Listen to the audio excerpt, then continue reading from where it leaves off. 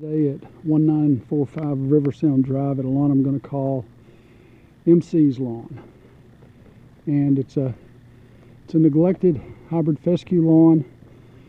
There's Bermuda infesting here along the curb, and then in the heart of the lawn over here. So we'll do a summer evaluation and talk about eradicating the Bermuda and renovating in the fall to get this lawn up to sod quality by Thanksgiving.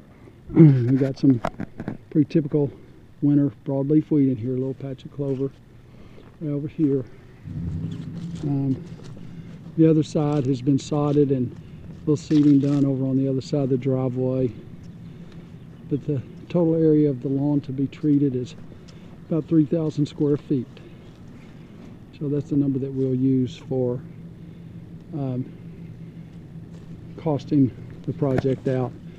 We're going to start with a soil test, make some soil corrections, do an interim treatment or two this spring to bring the lawn up to a higher quality between now and summer.